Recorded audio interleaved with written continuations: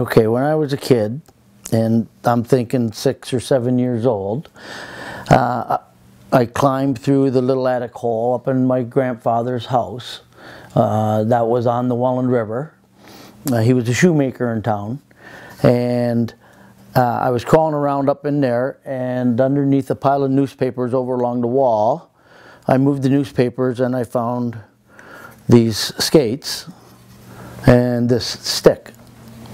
Well, I took it to the Niagara Falls Museum, and the curator there had it for a week or two and did some research, and he was saying how this is kind of forged with the little blacksmith kind of, and rivets are from an era of over 100 years old.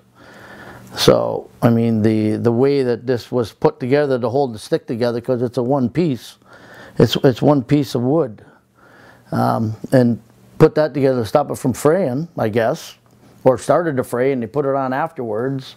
I don't, you know, who knows?